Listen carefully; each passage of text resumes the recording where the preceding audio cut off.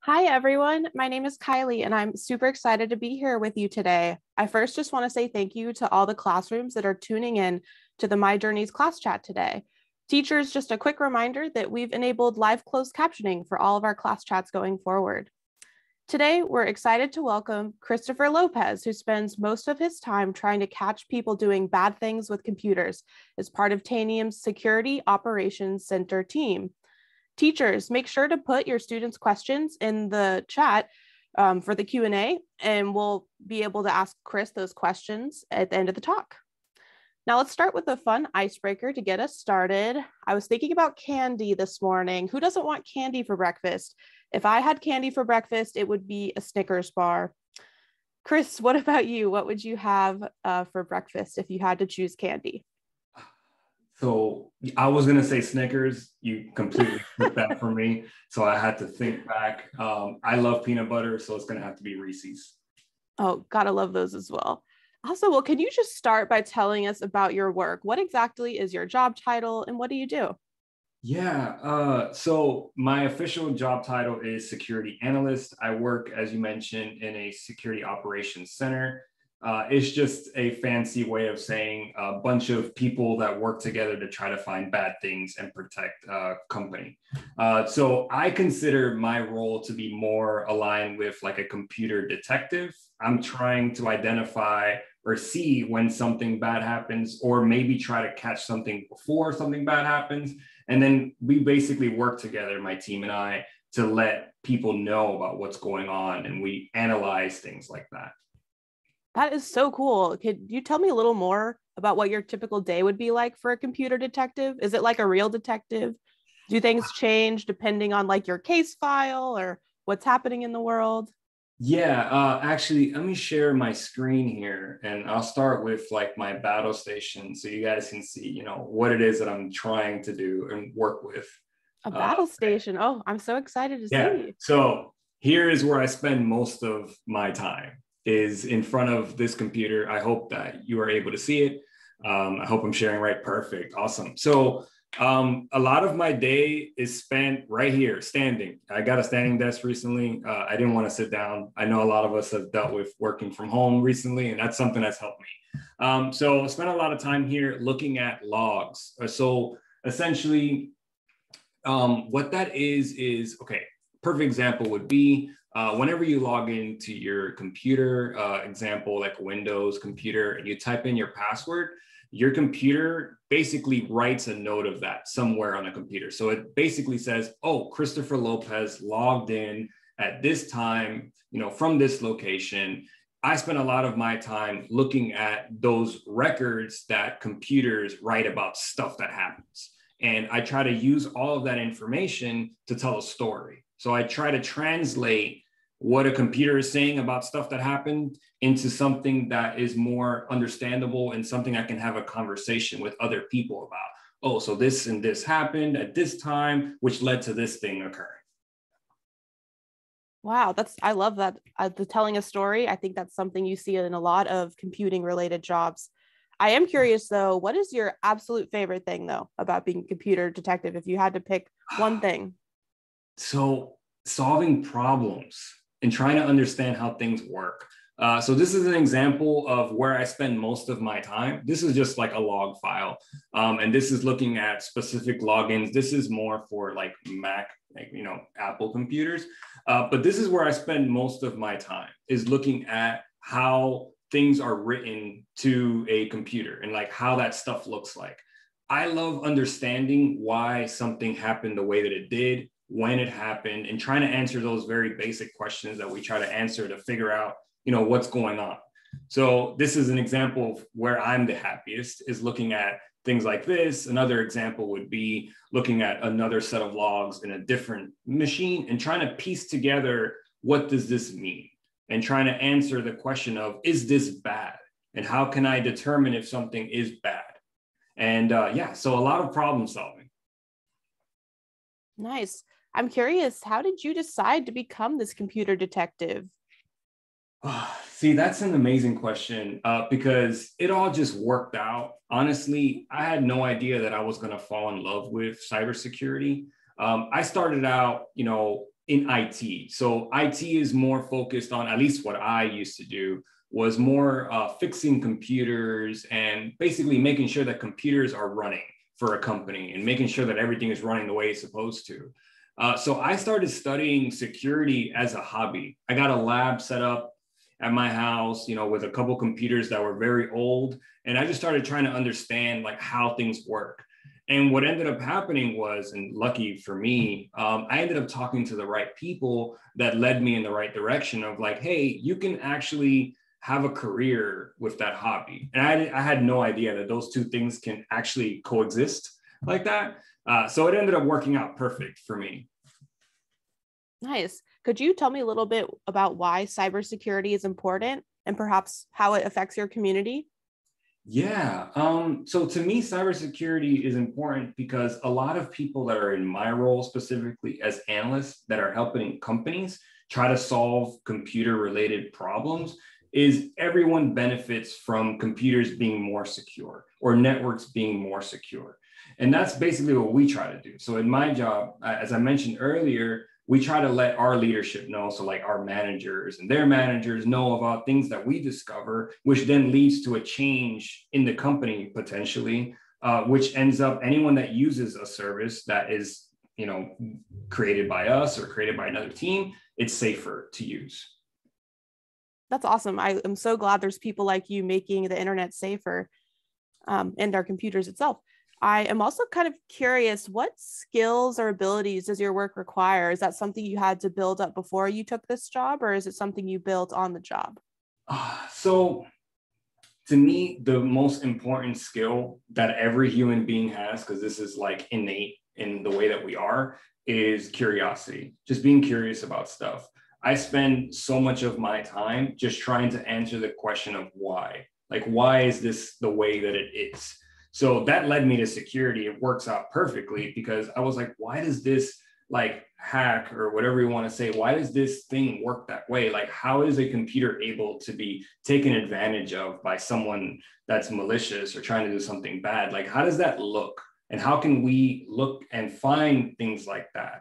So curiosity to me is one of the biggest things. And that led perfectly into another skill set that I think is important. And that is just trying to understand how computers work, like a fundamental understanding of computers and just digging into why certain things happen a certain way at a certain time is super important. And that's all because of your own curiosity.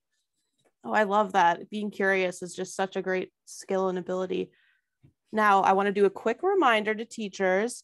Please use the Q&A to post any questions you have for Chris. And now let's jump to the next question, which is kind of fun. I am really curious about what you do outside of work. Do you have any hobbies? I'd love to hear more. When I'm not staring at a computer screen, which I love, by the way, I don't mean that in a bad way. I spend a lot of my time staring at a TV screen because I love playing video games. So there's that. I have a 10-year-old and him and I are constantly playing video games together. I can share here something really quickly just to kind of showcase, where I spend a lot of my time outside of work. Here we go. Let me do that.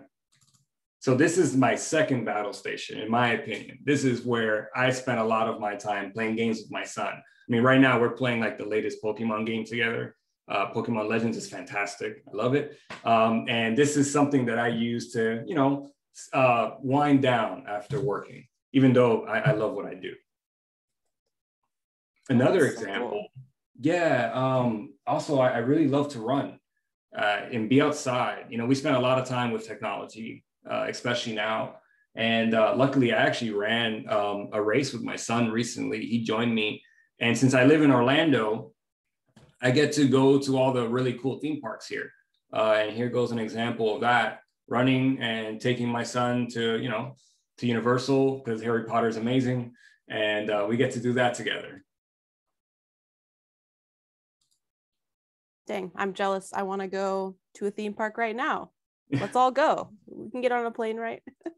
Yeah. Awesome. Well, I'm curious, Chris, when you talked earlier about your job, how do you work with other people? You talked about, looking at the logs. Like, do you have to have meetings to discuss your findings? What do other people in cybersecurity do?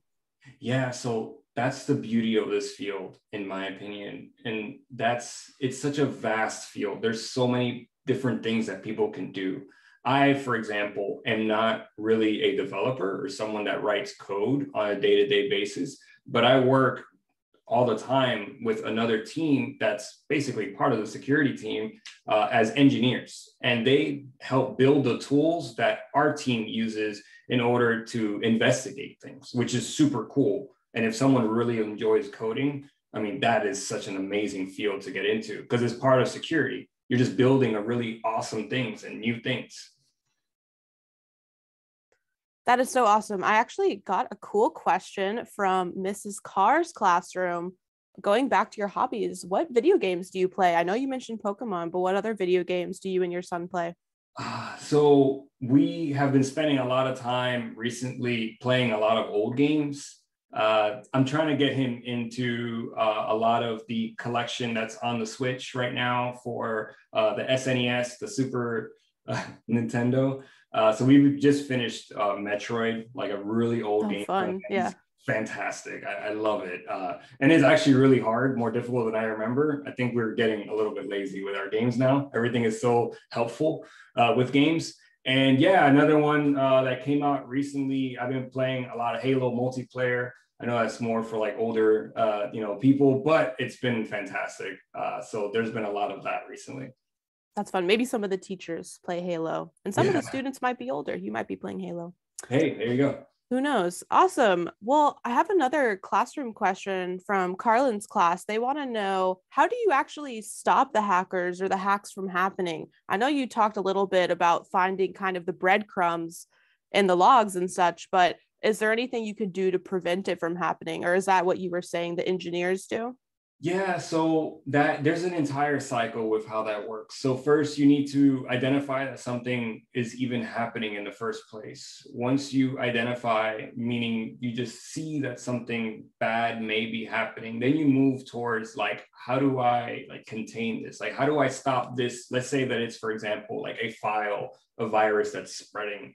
First thing would be like, how do I stop this from spreading? Right? In order to basically stop the quote unquote, the bleeding of that situation. And then from there, you move towards how do I mitigate this, right? Like, meaning, how do I fix this from happening in the future, right? So that's where the preventive cycle comes in. Like, that would be like a lot of things you may hear in the news about like, oh, there's this new vulnerability, right? And then you patch that vulnerability, like you do an update, like you see like how Windows, for example, would be like, hey, there's a new update. Usually that comes with things that are made to secure that application better. So you may patch something, for example, or you may upgrade something in your environment to prevent that from happening in the future. So it's a cycle: detection, containment. Being able to stop hackers is, well, let me say malicious hackers, because I think that there's a sometimes a negative feeling towards the word hacker. I consider myself to be a hacker, but a good one. A lot of people in the field consider themselves to be that too. A hacker to me is just someone that likes to understand how something works and likes to see how they can change it to make it work for them in a certain way. So catching and stopping is a little bit difficult because sometimes when you find something, this may have occurred months ago, or this may have occurred like, a week ago. So you may not have the ability to stop at that moment, but you can prevent from there, or you can attempt to prevent things from happening. Yeah, that makes a lot of sense. And I think that's a great reminder that hacking, there's bad hackers and good hackers, sometimes called ethical hackers. Yeah. And if you are interested in trying to like solve puzzles and break things, computer security is a great field because you can really try to break things as an ethical hacker. And then that helps these computers and internet products to become more security hardened so that there's less chance for the bad guys to get in. Awesome. I've got a question here from David Higley. When did you start your cybersecurity journey? I know you talked about how you weren't expecting it, but yeah, when did you get started? That's a good question. I feel like I'm getting a little bit older now. I got to think back like what year it was, but it wasn't right after, high school. It took a while for me to go to college. It wasn't something immediate. I went to college when I was probably, I think maybe like 22, 23. So there was definitely a big gap. I didn't get into cybersecurity until around the time that I was like 25. I was fortunate enough to land into that role without much college behind me. Nice. I've got another question from Odyssey Charter. How can we as users of technology use this type of log analysis to make ourselves safer? Is that something you can do, or would you advise any other tools to make yourself safer using computers and the internet? That's a really good question. I'm not sure how log analysis translates to that. I think log analysis really helps when you're trying to like troubleshoot, for example, like you're trying to figure out why something is not working the way that it does. From a more, how can I be more secure perspective, I'm not sure that that is like like a direct correlation to that. Personally, I mean, there's so many things out there to try to make you safer on the internet. I would say one of the things that I'm always talking about from like just a general basis, just given the fact that we use so many things now that are like, on the internet, like whatever it is, like we're trying to access like our Google account, we're trying to access like our Microsoft account or school account. I would say that one of the biggest things that you can do to protect yourself is to use some kind of like password vault protector or something like that. Yeah. Somewhere you can store all this stuff. I know one password. I don't know any other passwords because everything is stored in this place, because that's like one of the things that hackers and malicious attackers leverage to be able to access people's things, unfortunately. So that's what I would say. From a log perspective, I mean, I think it's really great. Like go in there and learn how those things work, and it may translate. You may find something that's like super cool that you can use to protect yourself better. But yeah, I hope that answers the question. Yeah, thanks, Chris. I think that's a great reminder to everyone. Password managers are fantastic in helping you keep all your passwords super secure, and you only have to remember that one password. I personally use a password manager, and it is so helpful, and it makes you feel safer on the internet. And then going back to those logs, I think some of you in the audience might be learning about computer science or maybe even cybersecurity. I am curious what advice you would have for the students out there listening. So we were talking about logs. You might be looking at debug logs for your computer science program. There's lots and lots of opportunities for this like cross translation. But yeah, what advice would you give to the students out there today listening? Yeah, advice. I would say to try to find something in this field. If this truly interests you, find something that you really enjoy to do. If that's solving puzzles from a coding perspective, right, where you enjoy writing code, spend all your time learning and master that. Like that is so cool. I didn't have that love. I loved the analytical side of things, like being able to figure out what's wrong or what happened here. And that led me to loving what I do. So this is the same thing I tell my son all the time. He gets interested in things and he's like looking at this video game and he loves it. And I'm like, well, why don't you figure out like how that's made? How that works. Use your curiosity to be able to answer those questions of like, why did this ball move from this location on screen to this other location? How does that happen? So follow like what really brings you joy, because that's like, to me, the biggest goal ever is to work and do something that you actually enjoy to do as a career. Thank you so much, Chris. This has been such a fun conversation. And I hate to say we're at the end of our time. So we are going to just also thank all the teachers and students that have joined us here today. Remember that we have a lot more of these class chats coming up. So later this spring, you can watch more. We also have a lot of recorded ones from the past fall recordings. You can just go to code.org/CS journeys to find all of those. And teachers, we'll be sending out an email with a survey. If you could please fill out that survey, it really helps us and we so appreciate your feedback. Thank you so much. It was such a pleasure, Chris, and great to see all the teachers and students here today. Thank you.